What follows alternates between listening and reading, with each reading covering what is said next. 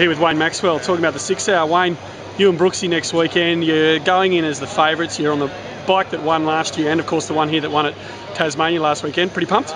Yeah, look, I'm really excited about it. To race any time is awesome, but to be able to do it with one of your good mates is going to be a goal. You know, Josh and I have been good mates for a long time now, and it's been a dream of ours to do an endurance race together, so I'm really excited about it. Now, you guys are both pretty handy at Phillip Island. I imagine you'll be trading lap times when you're out in practice and qualifying.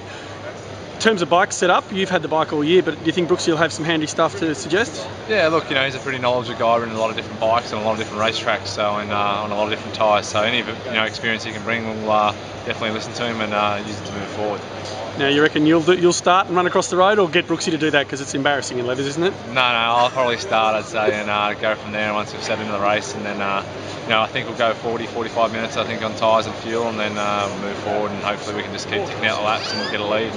Well, it's going to be a hell of a day, and your fitness is going to come into play, and maybe Brooksy will have to pull up at that end too. He'll have to be pretty fit for this one. Yeah, no, he's been going okay. We did a bit of training last week. He's headed back to Sydney now, and we're only a week out from the race, so he'll be back on Thursday and head down, bum up, and we'll be into it. All right, mate, we're really looking forward to seeing how you guys go as the favourites.